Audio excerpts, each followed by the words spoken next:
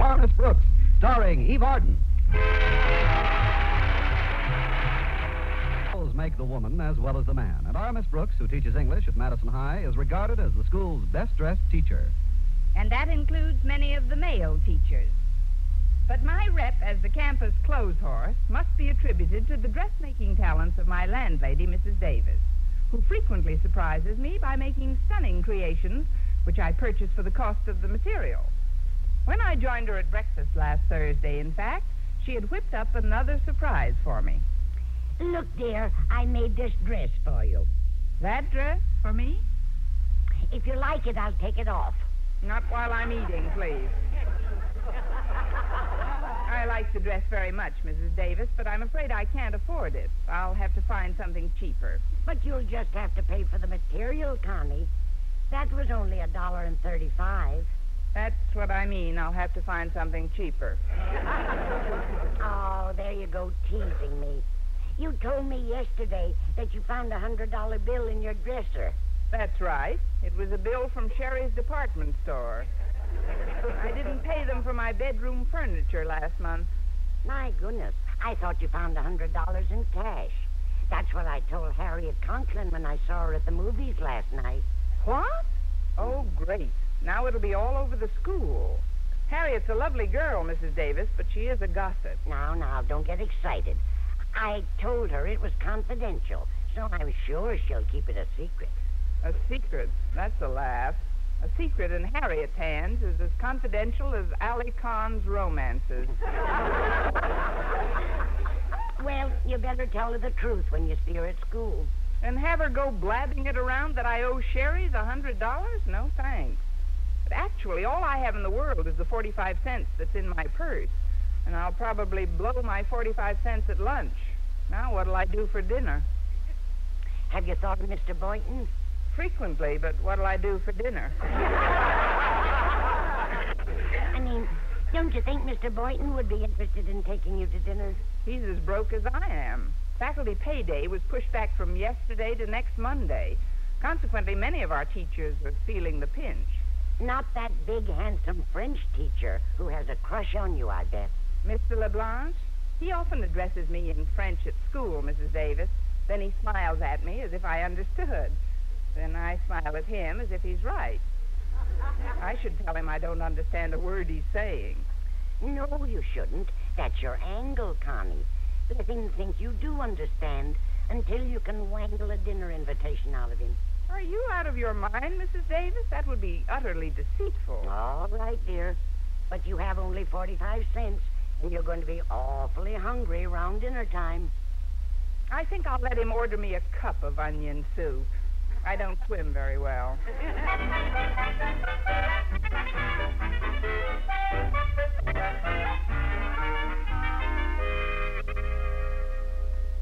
$100 bill, Harriet. Miss Brooks found $100. That's right, Mr. LeBlanche. Oh, but please don't tell Miss Brooks I told you. I will not breathe it to a soul. You are aware that the faculty checks are late, Harriet, and as you undergraduates would put it, I am fractured. How I am to eat dinner tonight, I do not know. Were I back in my native village in France, this would not be a problem, for they are now celebrating the day of Fête à la Femme de Débroussé. What in the world is that? Well, it is somewhat comparable to your Sadie Hawkins Day in this country, a day on which the woman goes after the man. Not for marriage, of course, just for a date. She then becomes his host for the night. I don't get it. Well, I will explain. Fête à la Femme de Débroussé means it is the woman's turn to pay. After dinner, for example, it is not the man, but the woman who pays the check. I think that's cute. I like it. Back home, you see, I would simply get myself a date, and she would pay for my dinner. But where am I to find such a woman in this country? Oh, good morning, Mr. LeBlanche. Bonjour, I mean. Bonjour. Bonjour, Miss Brooks. Harriet, Miss Brooks and I, nous aimerions être seuls. I beg your pardon? That is French, meaning we would like to be alone. Oh, don't mind me. I'll just... You heard him. Nous aimerions être seuls. And pronto. All right, Miss Brooks. Bye now. Miss Brooks, I am honored that you should drop into my classroom. What can I do for you, my dear? Oh, nothing. Nothing at all. How marvelous you look. Simply magnifique. You look good enough to eat. What time? Pardon? Forgive me. An association of ideas, Mr. LeBlanc. Silly, but when you mentioned the word eat, I suddenly realized that I don't have a dinner date for this evening. You do not? What a coincidence. Pardon? I do not myself either have a dinner date, too. I do not myself neither also.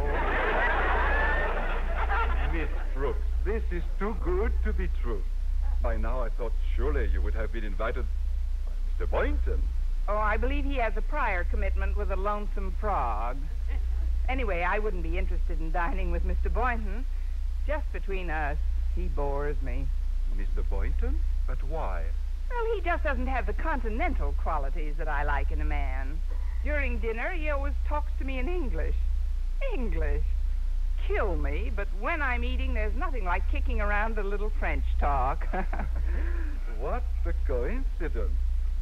Ah, je ne trouve rien de plus stimulant pendant le dîner que d'avoir une conversation amicale dans ma propre langue. You're playing our song. You know, Miss Brooks, I enjoy your company very much. Nothing could make me happier than to have dinner with you tonight. But I hesitate to suggest it. Oh, go on. Take a crack at it. Well, the reason for my reluctance is that in the little French village from which I come, they are celebrating the day of C'est à la femme de débourser. You're kidding. Well, what do you know? I forgot to look at my French calendar this morning. The one with Marilyn de Gaulle on it. What a coincidence. You know, of all the French holidays, C'est à la femme de débourser happens to be my favorite. You know about it, Miss Brooks? You know, then, that C'est à la femme de débourser means... Please, you don't have to explain French to me, Mr. LeBlanc. What do you think I am, a square? 1,000 pardons, mademoiselle. Oh, that's better. Now, look, I simply can't bear the thought of your not having a dinner date on a great day like this, Mr. LeBlanc. Why not have dinner with me, and we'll observe C'est à la femme de débourser just as it's being celebrated in your native village. You mean it? Oh, merci, merci. You have made me very happy. Oh, mademoiselle, I kiss your hand, please.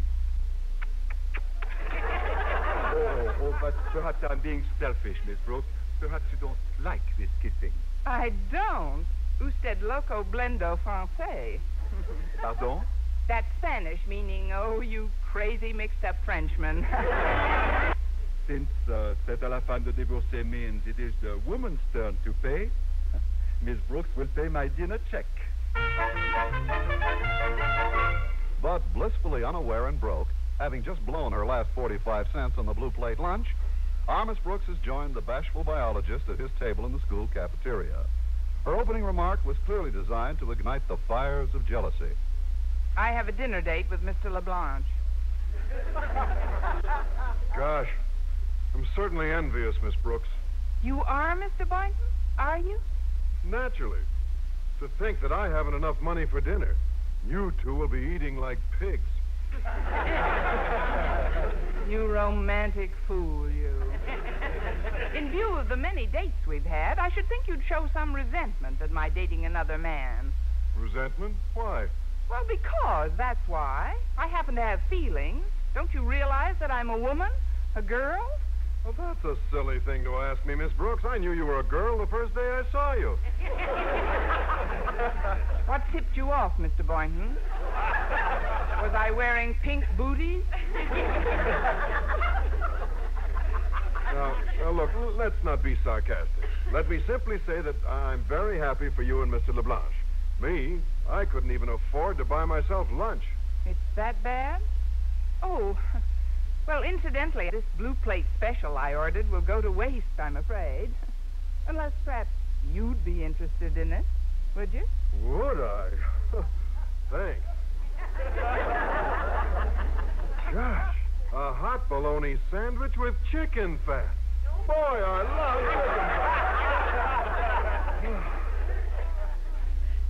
Say, that's Walter Denton heading this way, Miss Brooks. I'll pull over a chair for him. Greetings, O fairest flower in Madison's garden. Wouldst I were a bumblebee that I could spend my hours busily buzzing about your blooming beauty.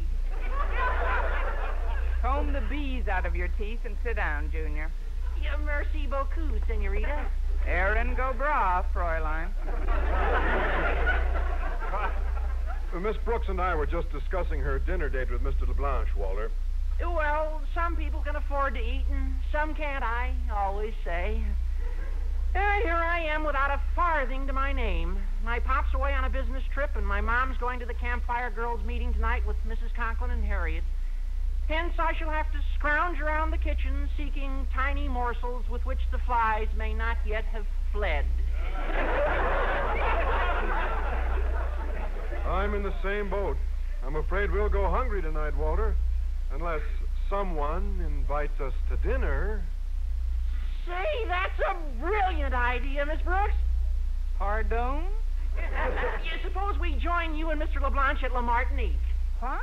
Well, I don't believe Mr. LeBlanche would care for that idea. Well, would it be all right with you, Miss Brooks? Well, yes. Well, if it's okay with you, I'm sure it'll be okay with Mr. LeBlanche. Just ask him. If he says no, okay. Fair enough? Fair enough. I'll run up to his classroom. See you, Walter. Bye, Mr. Boynton. Bye now. Mr. Boynton, when I say goodbye, must you leave my hands dangling in midair? Oh, gosh. I had no idea you wanted me to kiss your hand. Well, it's my fault. I should have dipped it in chicken fat.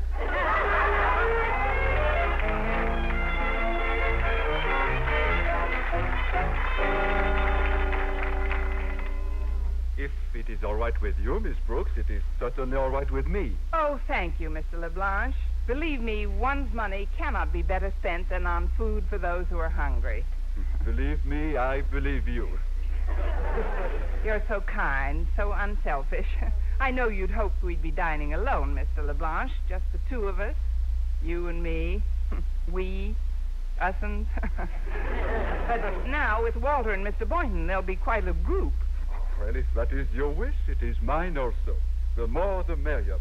You know, Miss Brooks, in my native village, the celebrants of C'est à la fin de débaucher are already swinging into an evening of mad revelry. Evening? Oui. Between here and my homeland, you see, there is a 6-hour difference in time. Their merrymaking has begun. But we will catch up with them. Nous célébrerons cette occasion dans un vrai style parisien. Oh, oui. Ça sera une nuit dont je me souviendrai longtemps. Oui, oui. Et pour cela, je vous devrai une affection et une gratitude éternelle. Oui, oui. I'll fight it out on this line if it takes all winter. Je dois vous remercier d'avoir tout facilité. Oui. Oui, oui. Whoops. In conversing with the Frenchman, Miss Brooks, an occasional no is advisable.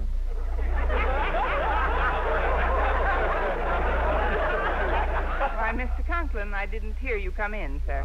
I had an idea these new rubber soles would pay off. Excuse me, Mr. Conklin. I must go to the cloakroom to sharpen dispensers for my next class. You go sharpen them, Miss Brooks. I'd like a word with Mr. LeBlanc. But... On your horse, mademoiselle. Ya, Sahib. Now then, my wife and daughter are to attend the Campfire Girls meeting this evening, Mr. LeBlanc. I must therefore make plans for dinner. Dinner? We. You and me. Us.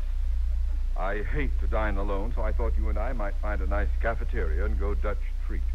I'm sorry, Mr. Conklin, but I have already been spoken for. That is, I am to have dinner with Miss Brooks, along with Mr. Boynton and Walter Denton, and it will be her treat. Her treat? You mean you're going to stick a woman with the check? Oh, no, it is a quaint custom in my homeland, you see. This is the day of C'est à la fin de débaucher, which means it is the woman's turn to pay. Besides, it will not harm Miss Brooks, for she will pay the check with farm money. Yesterday, she found $100. Nevertheless, when the priceless heritage of Yankee chivalry is so shamelessly and wantonly $100, you say? Oh, you luscious French dinner come to Ozzy Conklin. Realizing that the holiday... So this is the fabulous La Martinique. hell swanky joint. I can't make head or tail of this menu. Everything's in French. Miss Brooks alone will read the menu, Mr. Boynton. Pardon? On cette à la fin de divorcée day, it is the custom that the woman shall order for the party. Garçon? Oui, monsieur, at your service. Miss Brooks will order for the group, garçon. Go on, mademoiselle. Oui, senor. Monsieur. Well, now, let's see. It's an interesting menu, isn't it? Say, this sounds very nice. Garage gratuit à l'arrière. Madame, that means free parking in the rear.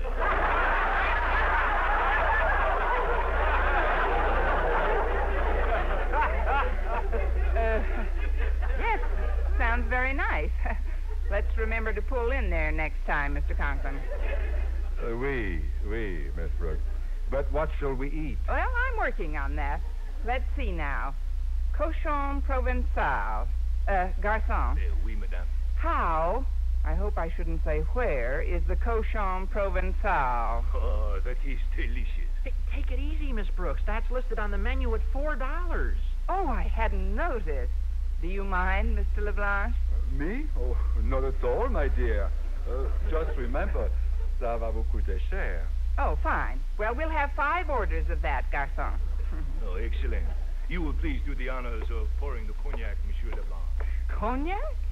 When we came in, Miss Brooks, I mentioned to the waiter that we are celebrating cette à la fin de divorcée day.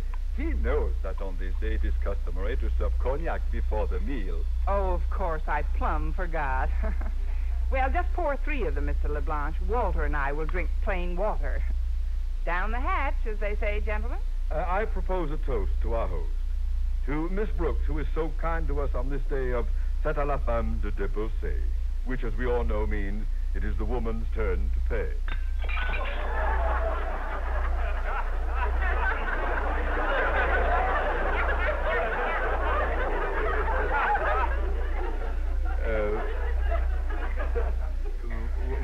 What happened?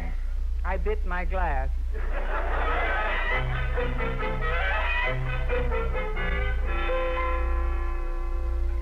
Well, I don't get it, Miss Brooks. Every time the waiter tries to present the check, you order more food. Yes, what are you so nervous about? Me? Who's nervous? I'm not nervous. Check, madame. Ah! No, not yet, garçon. I see it's only 5:45. Bring us some crepe Suzette. Well done. Pour another round of cognac, Mr. LeBlanc. None for us. I don't drink, you know. Oh, but you ordered crepe Suzette, Miss Brooks. They are cooked in cognac, you know. Are they? Oh, well, I suppose it's better to have eaten crepe Suzette than never to have gotten loaded at all.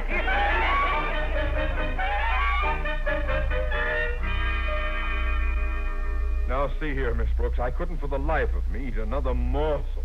If you persist in stalling the check... Stalling the check? Don't be absurd. It's 6 o'clock, I see. Fine. You may leave the check on the table, garçon, and come back in a few minutes. Oui, madame. As you wish. Well, gentlemen, I'm delighted that you all enjoyed yourselves. And now I have a little speech. A speech, Miss Brooks? Splendid. Speech! Gentlemen, because of a 6-hour time difference, the time in Mr. LeBlanch's native village is now 1 minute after midnight. And since c'est à la fin de divorcée day is over, here is the check and a happy day after c'est à la fin de divorcée day to you all.